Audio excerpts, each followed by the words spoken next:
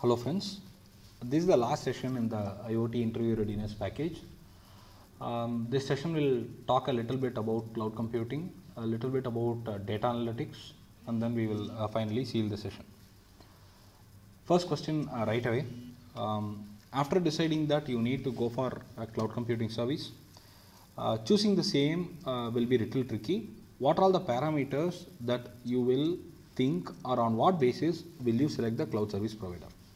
First one, whenever we buy any component, we will see if it has undergone some certification process. For example, even to buy a helmet, we see if it is ISI certified in India. Likewise, the standards and certification compliance is the first thing that you need to look into. Second, if you are going for a cloud service provider, you need to look at their financial health. All of a sudden, they should not close the company and say that no, I am at loss. It won't work. Business and technology strength. How much technical is the company? How much business values is that company having? All these will be looked into. SLA. What is the service level agreement? What can they give you? What is promised? All these things. Billing and reporting. How straightforward and how honest is the billing? Security. How much secured is the data? How much secured is whatever you are going to store with them? And then support that they are going to provide. How much technical support will they give you whenever you are in need? All these factors will together let you select the cloud service providers, because there are so many cloud service providers who are available in the market right now. So all these are the simple parameters that will let you select the appropriate cloud service provider. Why would someone opt for fog computing when there is cloud computing? Clarify. Fog is much closer to us than cloud. I am talking about the natural scenario. Cloud is little farther away, but fog is little closer. Now, the same scenario is what we are going to talk about now. We are generating data or we are sensing data.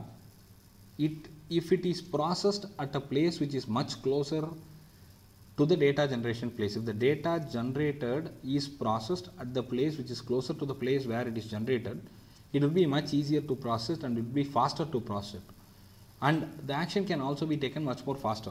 According to a simple example that I can explain to you right now. I am having an IoT project where I will monitor the oil spillage in the oil pipeline. I am generating data from the oil pipeline with the sensors. If I process it right there very close to the oil pipeline, and if I find out a leakage, I can alert it much faster than I sending the data to the cloud and then processing it, and after that I taking control action. So probably we are doing it at a better closer vicinity to the data generation point than the cloud computing, and hence it will be faster. So this is what is the reality, and the data will be processed much more faster, and it will probably help us to take the corrective actions much more faster is the advantage. What is the role of data analytics in IoT application?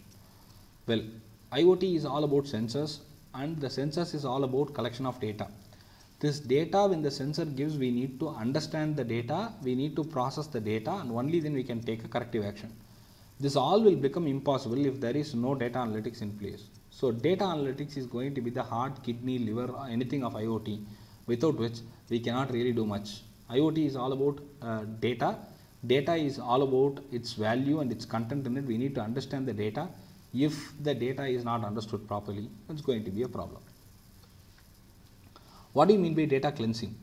The data cleansing is also referred as data cleaning. It is the process through which one can detect the inconsistencies in the data. The data can be corrupted, the data can be inaccurate, the data may have redundant entries. So all those will be detected clearly in the data cleansing process, and we can repair the data, or we can delete the entry if it is not repairable or if it is found redundant. This is basically a process where you are making the data to be looking more stable. What is a regression with respect to data analysis? Regression analysis is a set of statistical process for estimating the relationship among the variables. A very straightforward definition. It will help you understanding the relationship among the variables. That's it. How is supervised learning different from unsupervised learning? Can you elaborate? This question would probably trigger more questions, and only when you are giving a confident answer, this question will be kind of accepted correctly with your answer. Else this could as well be proving negative. If it is supervised learning, the data set, whatever is given to you, it will be very clearly known to the user known to the system that how the output will look like for the input that you are giving. So having an idea about what should be the output gives you a better edge, because you understand, you already know what is it. So we are having a clear idea between the relationship of the input and output, and that is what supervised learning is all about. But unsupervised learning, we will not have any idea or very little idea about the relationship between the input and output, which means that you will not know much about how the result should look like. This is called unsupervised learning. So the knowledge about the data, whatever you are having, is very minimal, is what I try to convey. Compare and contrast classification and clustering. One can quickly answer this question easily, but it is important to connect it with a real-time practical example. I'll tell you a simple example. If I ask you to, I have got a bunch of flowers and vegetables, or let us take flowers. If I ask you to pick all the yellow color flowers alone, you are picking it and clustering it together. But if I ask you to classify the rose separately, the hibiscus separately, the December flower separately, all those, it needs classification knowledge. Classification will look into the features much more better than clustering. Clustering is just grouping. So let us go into the definition clearly. If it is classification, we will have a set of well-defined classes, and you would like to know to which class a particular object belongs to. That is like choosing the yellow flower. I'll just choose the yellow flower because it belongs to the class yellow flower. Now in clustering will be little difficult, where we will try to group the set of objects and we will try to find if there is some relationship between them. I'll group only the hibiscus together, I'll group only the rose flower together, I'll group only the December flower together. All these things have got something interior to it which is connected to the attributes of the flowers. So clustering is connected to unsupervised learning, where classification is connected to supervised learning. Just a point that you can carry forward for explanation. And I have given an example here also. Clustering, I have grouped it, but classification is represented this way. You can simply remember the flower example that I told you. What is prediction model? Statistics is the fundamental feature or fundamental area that we will handle in the prediction modeling. Statistics will be used to predict the outcome fully, and we are going to predict the future in most of the predictive analytics. But in predictive modeling, it can be used to predict an event which has happened in the past or which can happen in the future. So without having an idea about when the event has happened, if we are going to predict, we use the predictive modeling there, which is called as prediction modeling. Crime detection applications, suspect identification, etc. will fall in the example criteria. What is EDA?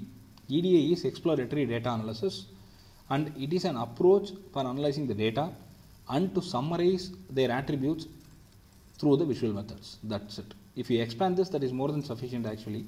Exploratory data analysis, which is used for exploration of the data through visual methods. That's it. What are all the data analytics tools that you are aware of? Tabla, RapidMiner, OpenRefine, NIME, so many are available.